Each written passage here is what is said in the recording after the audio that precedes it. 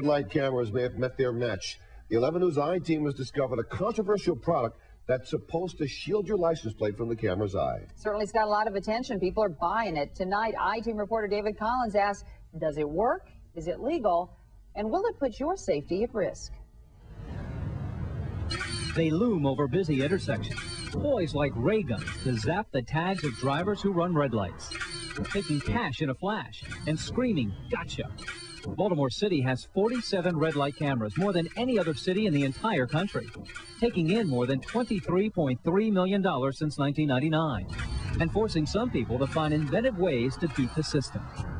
This is one of them, a clear spray designed to blind the cameras. Photoblocker is supposed to make license plates so reflective the tag becomes unreadable. Going through these intersections, The man behind this red light camera sign doesn't want police to know who he is, but he says he's one satisfied customer. how do you know it works? I've seen the cameras go off right behind me, and from that, I've never received anything, so I guess no news is good news.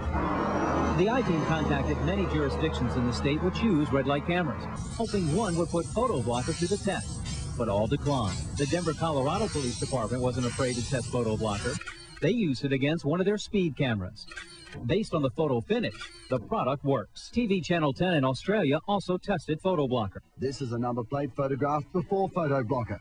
This is it after being sprayed. State lawmakers outlaw plate covers, but the statute doesn't specifically address sprays. Is it legal or illegal?